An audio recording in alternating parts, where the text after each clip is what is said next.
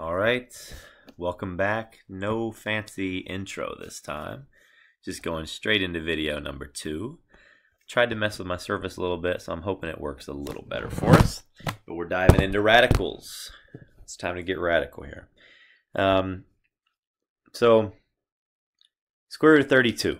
How do you break down radicals? You look, if it's a square root, like this one is, you look for perfect squares that are factors of 32. If it's a cube root, like this one is, and you look for perfect cubes. So square root of 32 is the exact same thing as the square root of 16 times 2, correct? Well, which one of those is a perfect square? 16 is a perfect square. The square root of 16 gives us 4, and the square root of 2 is not perfect, so it remains behind. So the answer is 4 root 2. That's how you simplify a radical. What about this one? Cube root of negative 27. Well, first you might think, well, that's an imaginary number. No, it's not, because it's a cube root. So that's actually possible. The cube root of negative 27 is the same thing as the cube root of negative 3 times negative 3 times negative 3. So the cube root of 27 is just negative 3. Okay? What about example 3? The way I teach this is you go each individual piece. You do the square root of, and here we go again. It's not working. You do the square root of, come on, maybe red. Red. Okay, blue's just not liking it. You do the square root of 25, the square root of x to the 4th, the square root of y to the 5th. So that gives me a 5 on the outside. Okay, anything that's perfect can come out. The square root of x to the 4th is just x squared. That comes out. And then y to the 5th. Well, y to the 5th is technically the same thing as y to the 4th times y. Look at that. It's acting so weird. Y to the 4th times y. Let me write it way down here. It'll help me. No, it won't. So anyways, y to the 4th times y. Maybe I can write it up here. So weird. So the square root of y to the 4th gives me y squared.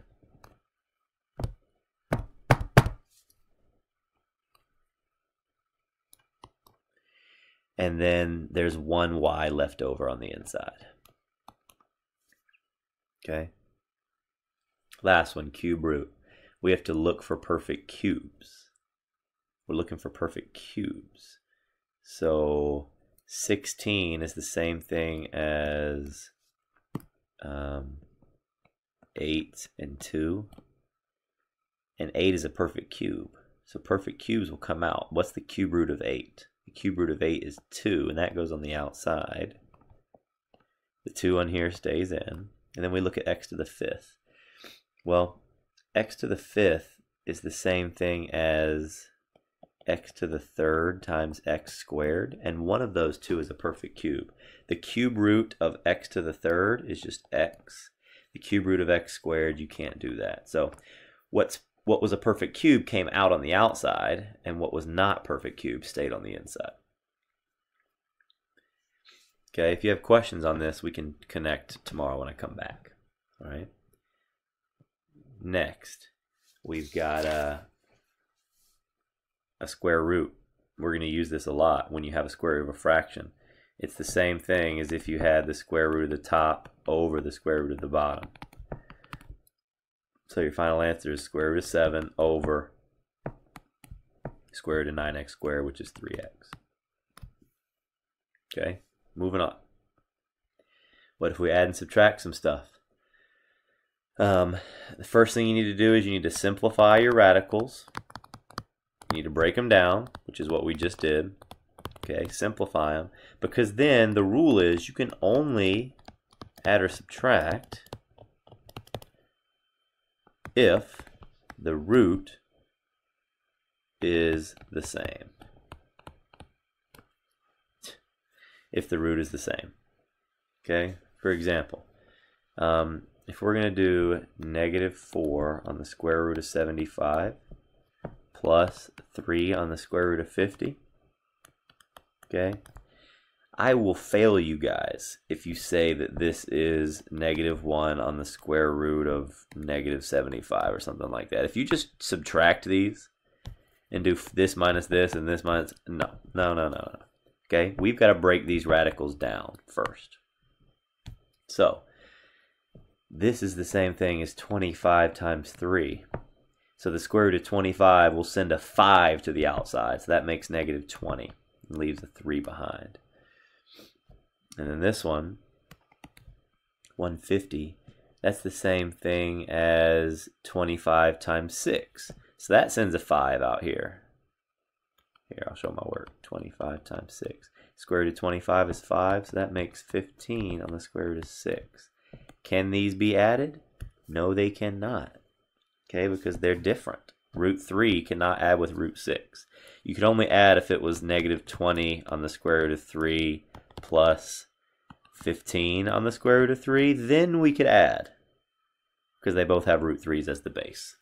Okay, so adding and subtracting, they must have the same base for it to work. Multiplying, though, is different. You can multiply anything.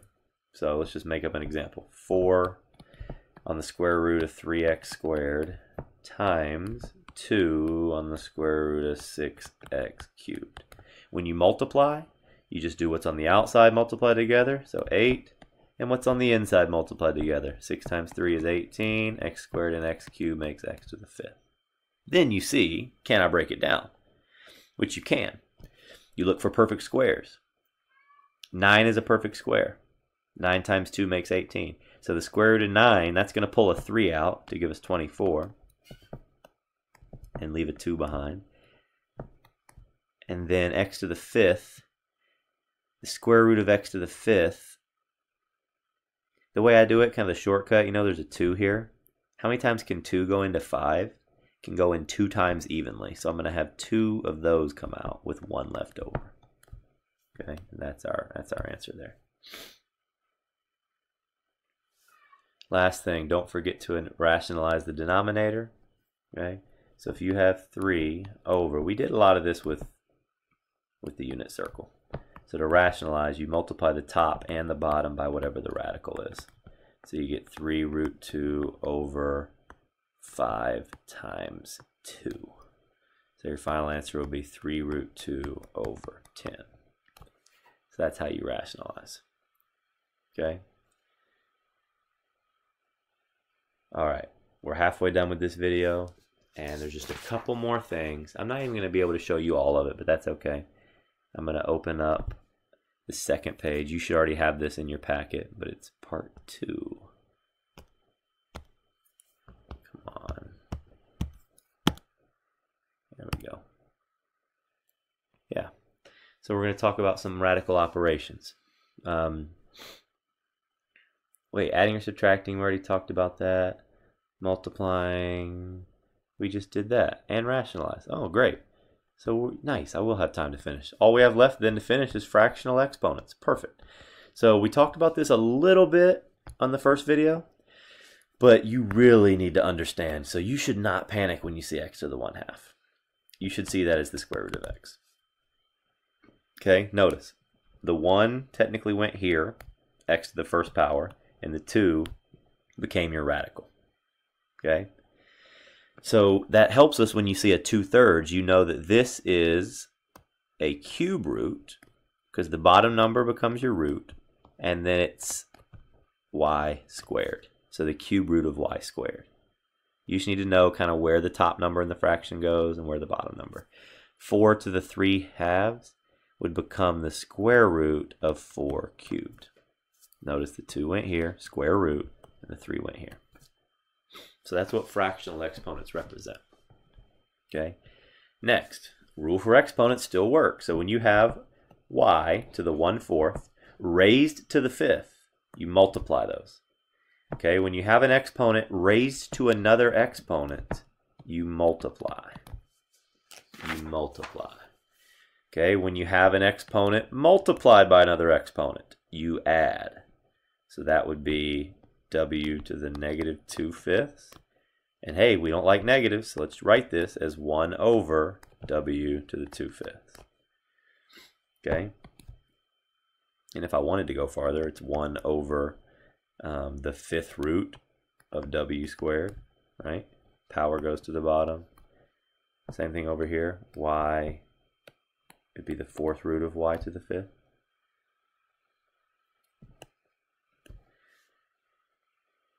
5 to the 3 6 times 5 to the 4 6. We add our exponents, which gives us 5 to the negative 1 6, which is the same thing as 1 over 5 to the 1 6, which is the same thing as 1 over the 6th root of 5. So our rules are starting to stack on top of each other now. Okay? And this is it. Let's finish up the page. Write each expression in radical form. Well, it's 4x to the 5 6. So that is going to be the 6th root of 4x to the 5th. Notice those parentheses are huge. Those parentheses are huge. Okay.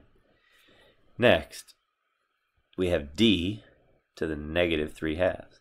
Well, that's the same thing as 1 over d to the 3 halves, which is the same thing as 1 over the square root of d cubed. Okay, moving on. Uh-oh, we have a square root here. Well, let's rewrite this as 5 to the 1/2 raised to the 7th. It's a lot easier, because now we just know, hey, exponent raised to another exponent, we add, boom. Now we've got 4m, the cube root of 4m. Let's rewrite this as 4m to the 1/3 power. This is crazy, man.